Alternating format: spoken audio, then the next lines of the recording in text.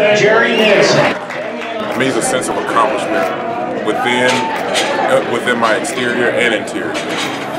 It's been so many ups and downs and days that I wanted to quit, but I kept fighting because I knew that it was a better meaning at the end of this whole journey, which brings me to today.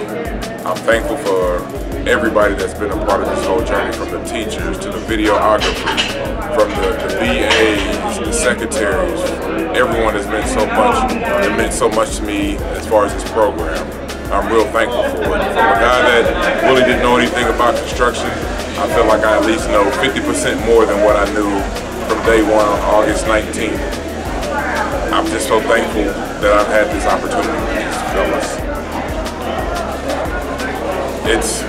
It's just like football, because we're all fighting for one cause, and that's to make sure that we all finish this whole program together, start to finish, from picking one brother up that may not feel like he's doing so well and giving that voice that he needs, to being here today with 46 other gentlemen. It's just astonishing. It makes me feel like I'm back out on the football field again. Man, I feel like a different person now, because I started out feeling like I couldn't do this. But Donald Slack and Mike White and Cameron and Everett made me feel like a different man now. It's many a late night conversation that they helped me study for what I needed to get done to become a journeyman to this day. And I'm real thankful for them.